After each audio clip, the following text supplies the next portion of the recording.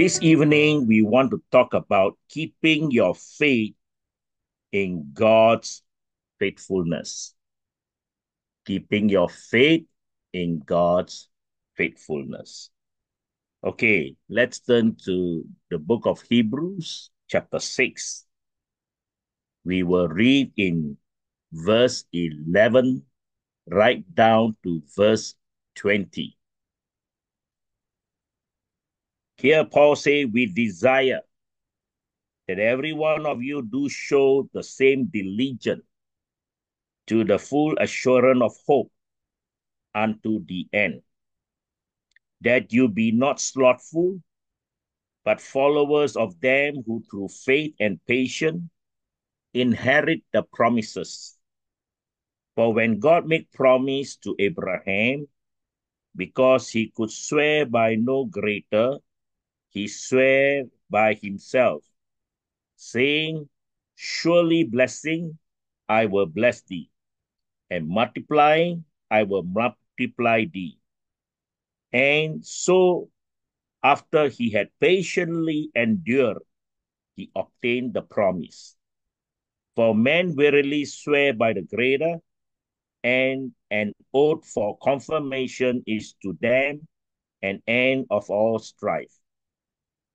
Wherein God, willing more abundantly to show unto the heirs of promise the immutability of his counsel, confirm it by an oath, that by two immutable things in which it was impossible for God to lie, we might have a strong consolation who have fled for refuge to lay hold upon the hope set before us, which hope we have as an anchor of soul, both sure and steadfast, and which enter into that within the veil, whither the forerunner is for us enter, even Jesus make an high priest forever after the order of Melchizedek.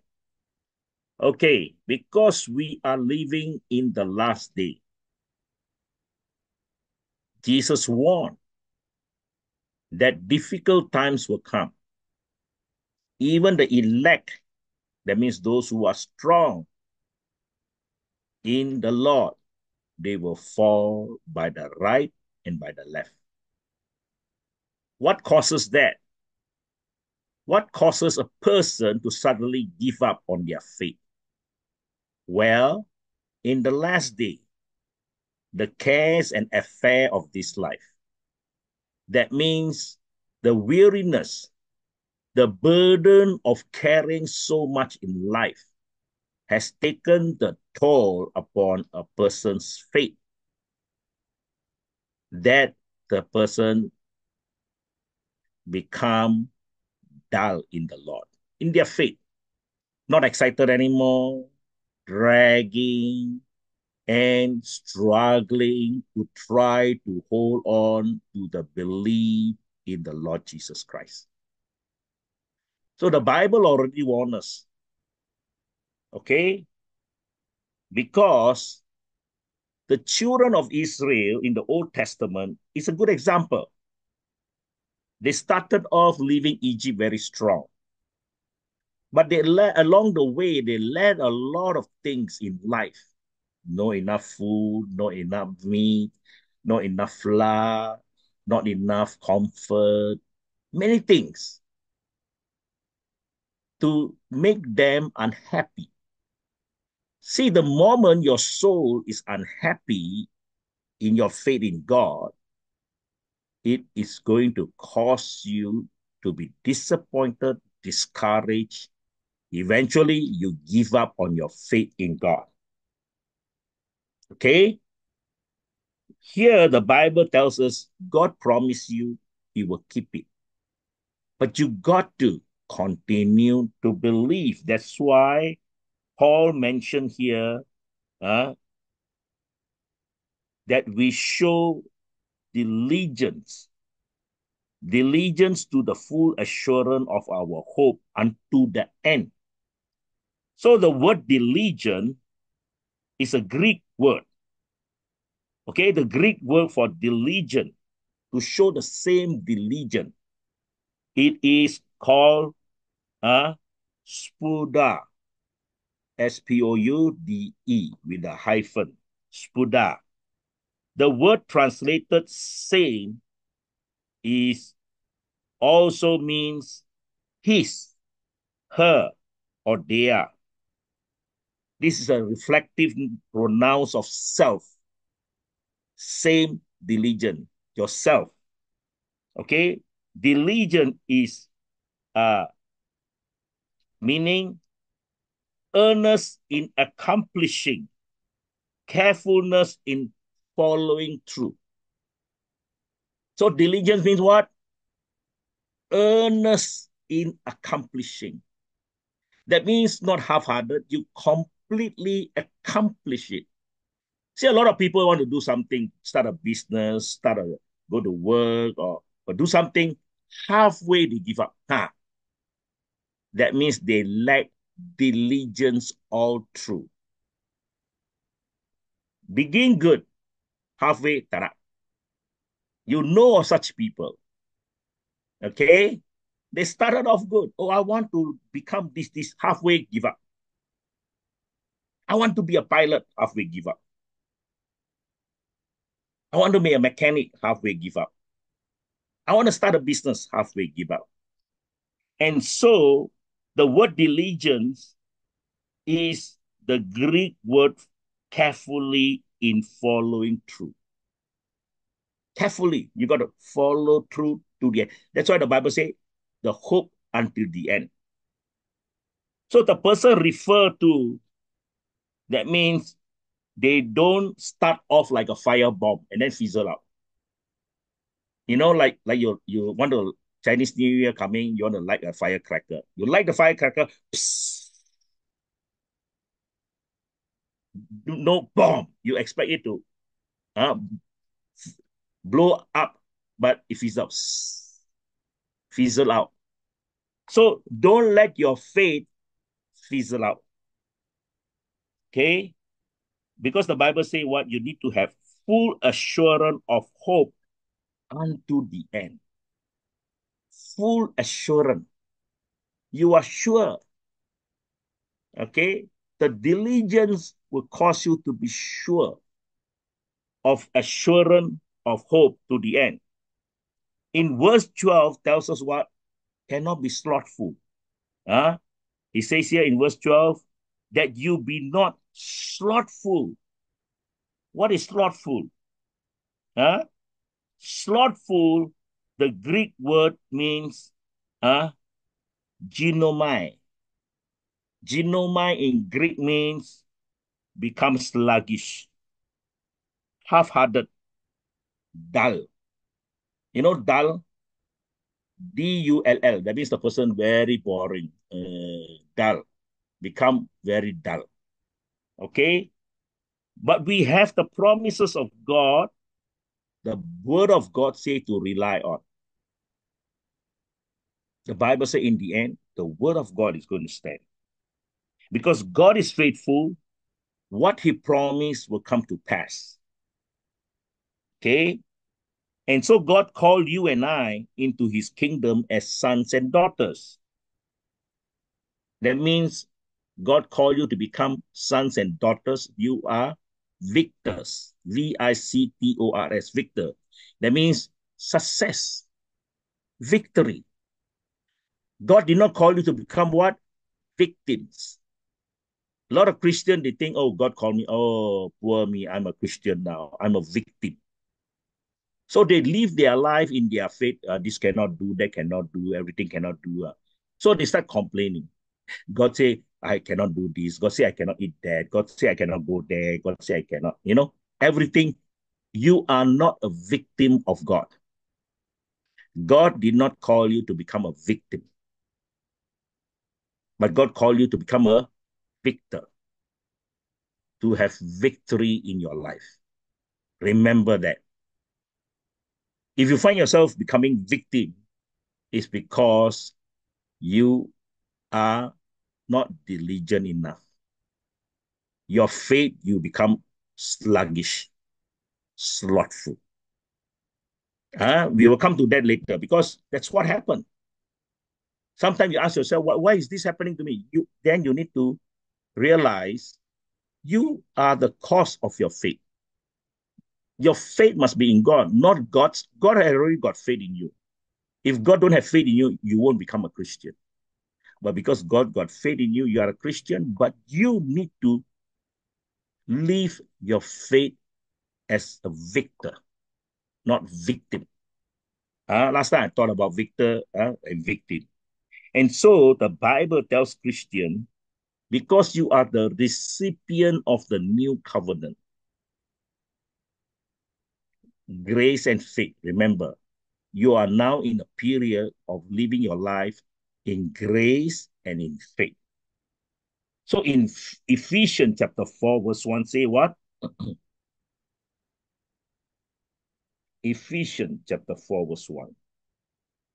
Let's look at Ephesians chapter 4, verse 1 say, I, therefore, the prisoner of the Lord, beseech you that you walk worthy of the vocation wherewith you are called. So you got to ask yourself now. Paul said, I am a prisoner. But Paul did not say, I'm a victim of the Lord.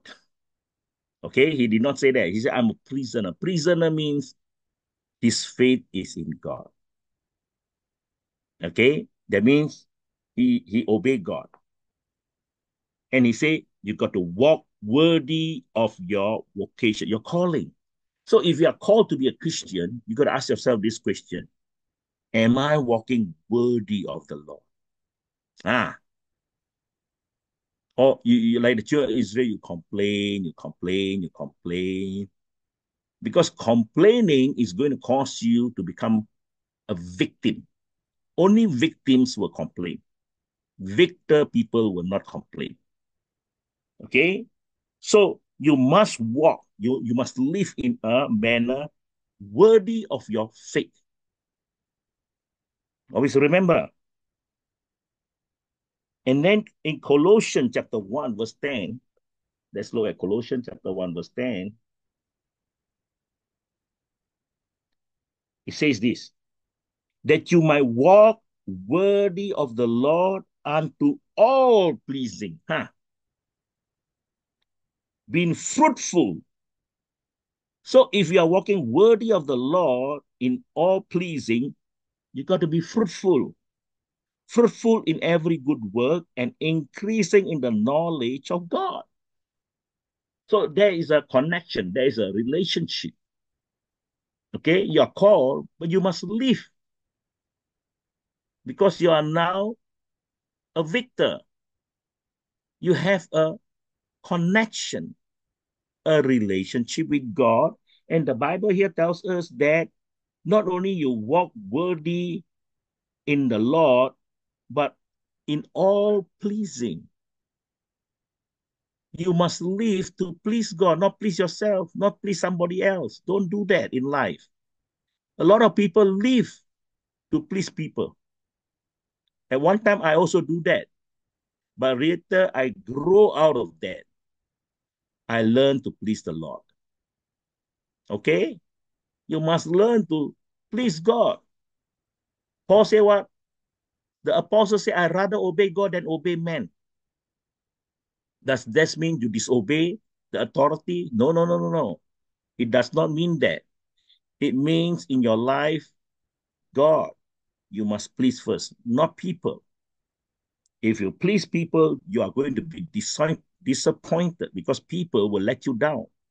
But God will not let you down. You must remember that. And then God wants you to be fruitful. Everything that you do, good works, it's bear fruits. What is the use? You go to work and you don't get paid.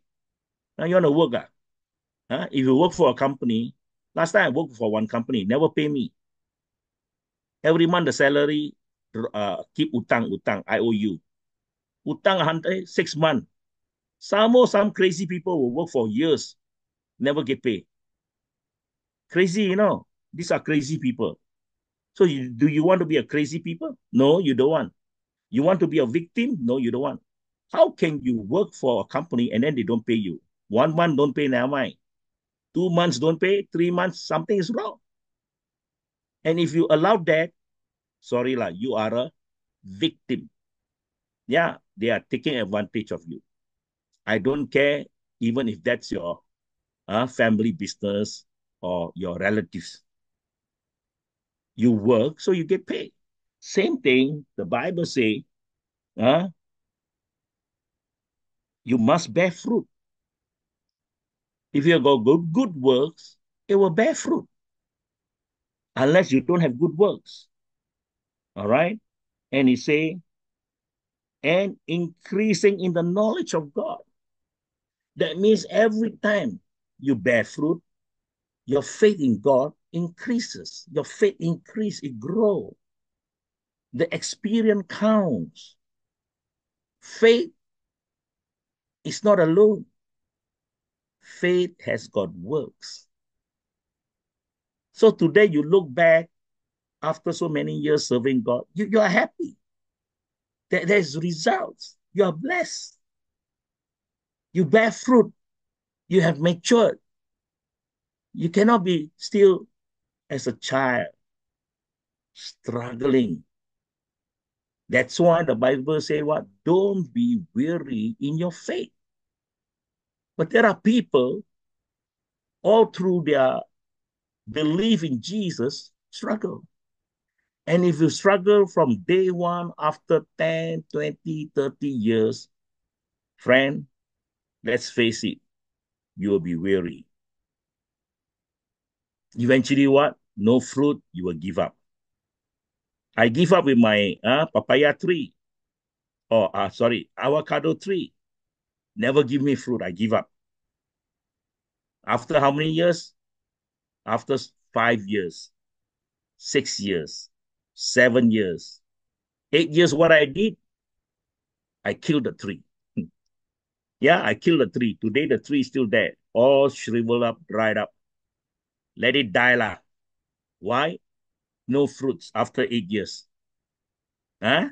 So if we can do something like that to a tree, how much more God wants us to be fruitful? Because if you're not fruitful, you will kill yourself. You will become discouraged. You will give up on God. That's why the children of Israel, all the time, don't have this, don't have that. They keep complaining. And then in First Thessalonians chapter 2, verse 12,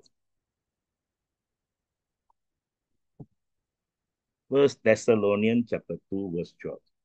This is what he says. That you walk worthy of God who had called you unto his kingdom and glory. Again, he says what? That to walk in a manner worthy of God. So today, in your faith, you must walk worthy of God. All right? Because once we are saved, we obey the gospel, we are not to drag our feet, but we are to go where God leads us. We are to do what the word of God tells us to do.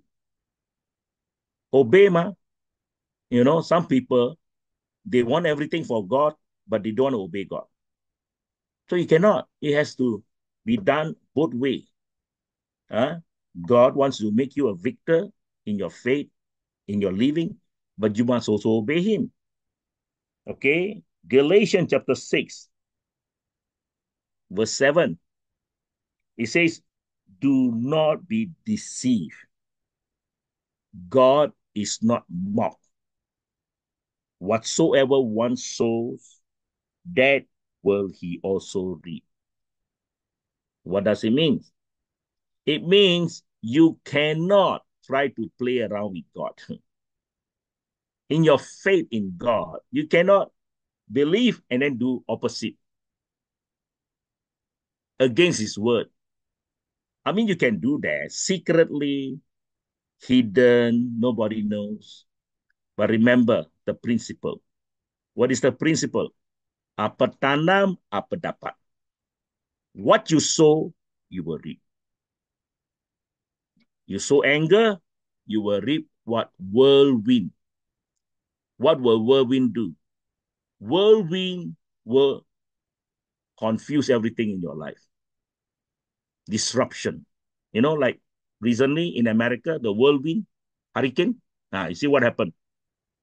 The streets are full of rubbish. The tree fallen, everything strewn all over, the house collapsed. So don't try to sow things that the word of God tells you not to do. Because you do that, you tanam, you're going to dapat. So you need to sow what? Sow good thing. Because once you start sowing good thing in your family, in your life, to others, you will reap good things. Huh? You cannot sow revenge. You sow revenge, you're going to get suffering. Yeah. So don't sow hatred, you're going to be hated. So don't do that. Leave it to God. There are some things out of our control. We just pray and leave it to God. Don't try to do things your way. All right? This is so important. A lot of Christians, they try to sow bitterness, jealousy, envy, strife, all that. Friend, be careful. After what you sow, you are going to reap. So you don't want to sow things that later you regret and then you reap it. All right? So the Bible say, for the one who sow to his own flesh will from the flesh reap corruption. See, corruption. That means it's going to be bad, not good things. Corrupted. Okay? You sow bad languages, you're going to get corruption, bad things into your life. Some of us as parents, you scold our children using all the bad languages. Never mind. It's going to come back to you. Don't worry. It's like you throw rubbish, the rubbish will come back to you. So don't do that, okay? And then the Bible say what? Sow to the Spirit, will from the Spirit reap eternal life. So how do you sow to the Spirit? Peace, kindness, love, forgiveness, faith, joy, things that are peaceable. Okay? So you must start sowing gentleness, kindness, compassion, empathy. Okay? Kind-hearted. So good thing, fruit of the Spirit. And then the Bible says you are going to reap what? Eternal life. Okay? So in verse 12 tells us we are to be what? Followers of them who through faith and patience inherit the promises of God. So you need patience. Don't always hurry body. Okay? It will take a while. Some of us, we are weary, not waiting on God. So we must continue to be patient in our faith in God. Don't give up. A good example, okay, is Abraham. Now you remember I mentioned the children of Israel, they whined, they were murmuring, they were complaining as they go to the promised land.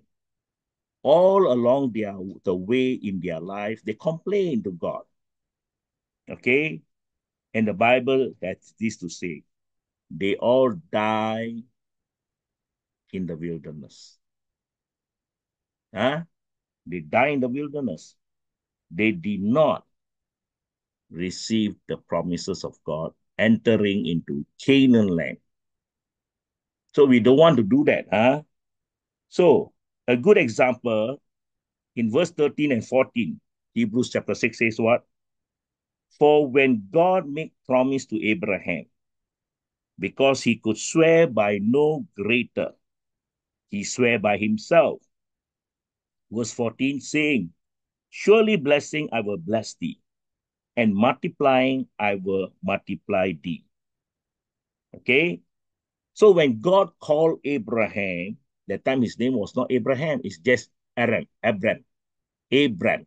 Okay, Abraham. The Bible say in Genesis chapter 12 that Abraham was 75 years old when God called him to come out of Haran. Okay? And then God made this promise to Abram or Abram. If he left his family, his country, and followed God, God would make him a great nation. Okay? In Genesis chapter 12. So Abram, as both he and his wife Sarai were without children, and they are 75 years old, past the childbearing age, so to say. But God promised him that if he followed God, he would not be childless. But God will also make him a father of many nations. So Abraham followed God and God's promises.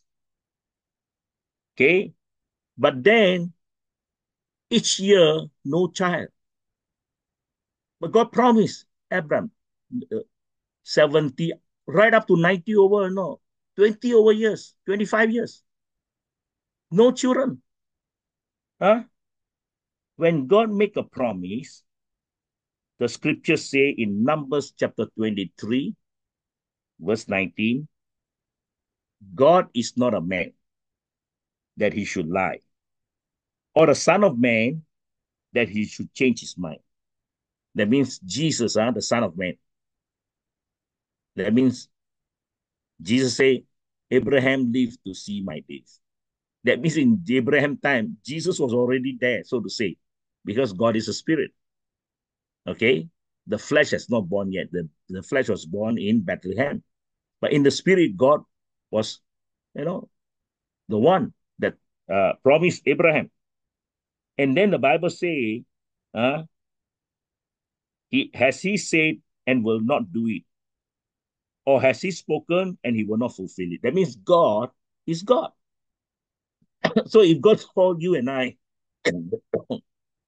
God is not a man, or Jesus is more than a man. So what Jesus promised you, he will keep it. You see, when Jesus called me in 1976, he promised me, and I will tell you, I'm a living testimony. Today, looking back in 1976, 40 some years, everything that God called me, promised me, fulfill. Fulfill, my friend. I'm a living testimony. I will tell you that. That time I was only what? 20 years old. God called me to come back. Everything that I that time wanted, God fulfilled it today. Okay? So when God make a promise, he is all powerful. He's Jehovah. I am that I am. Okay? In Psalms 115 verse 3 say this, our God is in the heaven. He does all that he pleases. So remember, you have a God who is in heaven today. His name is Jesus Christ. He will do what he pleases. That's the promise. Nothing is too hard for God. Jeremiah 32 tells us. Nothing is too hard for God. Remember that. Nothing. You need to just believe. So God knows the end from the beginning. When God promises something, there is nothing that can come up to make God change his mind. God cannot say, oh, like man, I think, this is not right. I don't like the fella. I change my mind. That can happen to human being. But as far as God is concerned, no such thing. God will not say later, oh, I don't like you.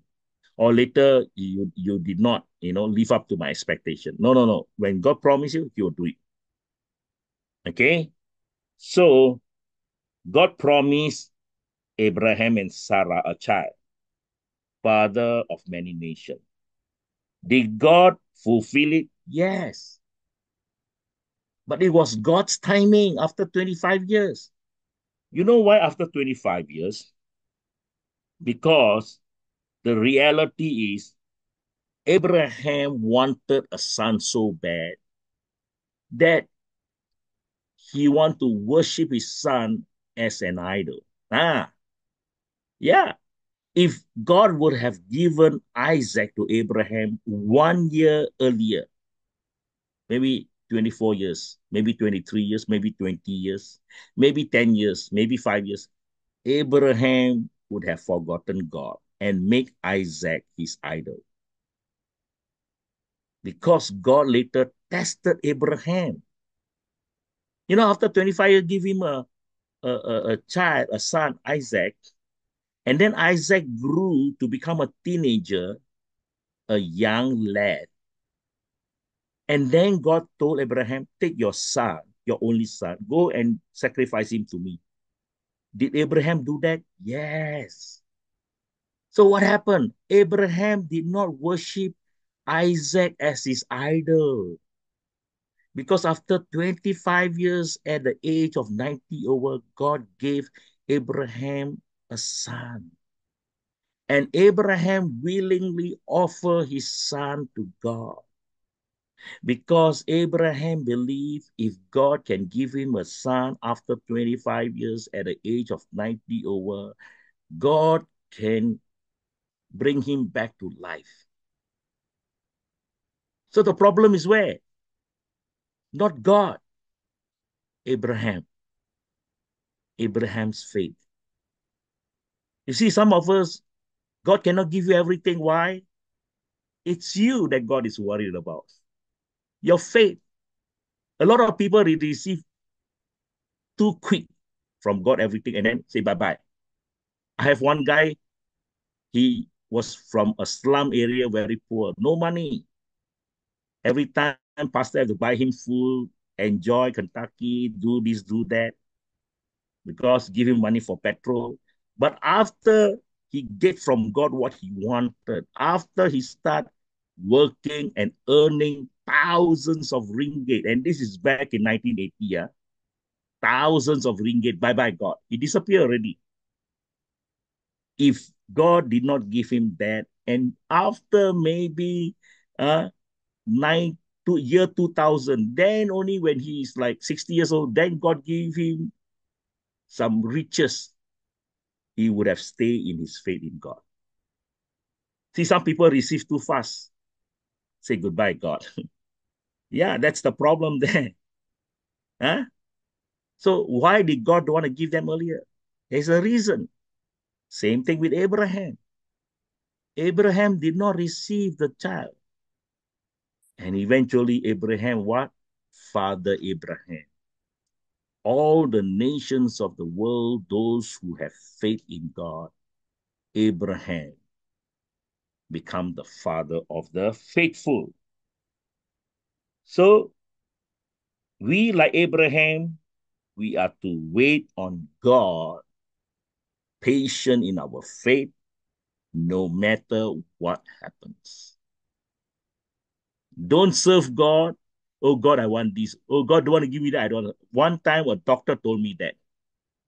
Yeah, he was faithful 1 year, second year, third year, bye-bye.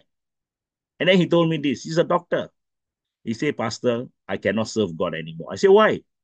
Because I've been faithful. I give my tithe. I give my offering. I come to church. I take part everything. But God never make me rich and bless me. So bye-bye. So he lose his faith in God and he lose becoming a doctor. He ended up as what? A fortune teller. Huh. Can you imagine? His faith went to the extreme side. He became a fortune teller. From a doctor, What happened? You ask Pastor, I don't know. Because his faith, he must have patience. If he stay on today, he would have been a successful doctor. God would have blessed him. Because that was the testing. His faith, he was not patient. Psalms 27 verse 14 says this. Wait on God. Be of good courage. He shall strengthen thy heart.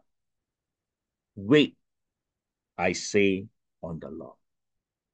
See, some of us, we have waited for many years. Some of us have waited for 20, 30, I don't know. But the Bible says what? Wait on God. What God promised you, eventually he will bring it come to pass. Because God is not a man, God will not lie. So whatever you have in God, hold on. God promised you. So we all need to learn what? Wait on the Lord. You say, how long, Pastor? I don't know. God knows. But you have to wait lah. Huh? Ah. Pastor waited. Many things I waited. Some many years. Some very quick, few months. Okay. So what does it mean to wait on the Lord? It means you must be diligent, serving him, doing your best. It's like you are called to be a waiter. You know, when you're called to be a waiter, you wait. That means the waiter is not to be a cook. The waiter is not to be the restaurant manager, but the waiter is to wait on the customer. The waiter is to make the customer happy. And when the customer is happy, the waiter will get what? Tips. Money lah. So the waiter is to do what? Wait on the customer. But the waiter say, no, no, no. I'm the manager. Cannot. No, no, I'm the cook. Or, no, no, I'm the bartender. No, you are called to be the waiter. Wait on the Lord. Okay? So this is what you and I supposed to do. God's promises, we are to wait. Okay? So, and then we also see Abraham now shows a pattern of faith for every believer in Jesus Christ. Okay? Romans chapter 4, verse 18 says this. In hope, that is Abraham, believe against hope, that he should become the father of many nations, as he has been told, so shall your offspring be. He did not weaken in faith when he considered his own body, which was as good as dead, since he was about 100 years old, or when he considered the barrenness of Sarah's womb. Not unbelief make him waver concerning the promise of God, but he grew strong in his faith as he gave glory to God, fully convinced that God was able to do what he had promised. That is why his faith was counted to him as righteousness. But the word it was counted to him were not written for his sake alone, but for ours also. It will be counted to us who believe in him who raised from the dead Jesus Christ our Lord, who was delivered up for our trespasses and raised for our justification. So you see, not just to Abraham, but today to you and I, in our faith, not to lose hope, not to be weary. And we are living in very trying time. Yeah, very trying time. A lot of people, when the trying time comes, when so close, they give up. It is sad. It's like you run in a race and you're coming to the finishing line and then you give up. So sad. Just a short more distance. We are nearing the finishing line and we need to finish it. So in our faith, let's have patience. Let's show diligence. Don't drag. Don't be slothful. Okay? So Abraham is a good example that we can be people in Hebrews chapter 11 say what? Heroes of faith. Okay? heroes of faith. So Jesus Christ is the sure hope of every believer. Because the Bible says, as now in Hebrews chapter 6, verse 18 says what? By two immutable things. That means two reasons, two strong reasons in which it was impossible for God to lie. We have a strong consolation who have fled for refuge to lay hold upon the hope that is set before us, which hope we have as an anchor of the soul, both sure and steadfast, and which enter into that within the veil. Whither the forerunner is for us enter, even Jesus, make an high priest forever after the order of Melchizedek. That means here, today, our hope, Jesus Christ is our high priest. Jesus will not lie to you. God will not lie to you. So you need to set your hope in running the race just like Jesus Christ. Don't get tired. Don't be discouraged. So when you are tired and discouraged, what you need a refreshment. You need a time of refreshment, a rest to rejuvenate again your faith. That's why it is so important that the people of God, we need to rest. In a race, you cannot keep running. You are so tired. So take a break, take a rest, okay? Renew your strength. Romans chapter 3, verse 22 says this, the righteousness of God through faith in Jesus Christ for all who believe. For there is no distinction, for all have sinned and come short of the glory of God. They are justified by his grace as a gift through the redemption that is in Christ Jesus, whom God put forward as a propitiation by his blood to be received by faith. This was to show God's righteousness, because in his divine forbearance he has passed over former sins. It was to show his righteousness, and at the present time, so that he might be just and the justifier of the one who has faith in Jesus. So today, who is he justified? It is God.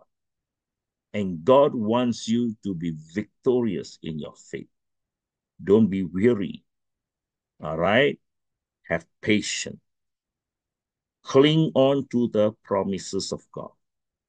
What God has started the promise in your life, let him finish it. All right? And today, Jesus wants us to lay hold on the hope. All right? Cling to him. You know, a drowning man, okay, when he's drowning, they throw him a lifesaver. You know, those tube called lifesaver. He will cling onto it and he will not let go until he is pulled out of the water. Same thing in your faith, in my faith. Jesus is our lifesaver. We cling on to him and he will come and take us back with him. Amen. So this evening, again, keeping your faith in God's faithfulness. Remember, we might fail in our faithfulness to God, but don't fail in your faith in God. Okay? Because God is faithful. You and I might be at times unfaithful, but we must never lose our faith in God.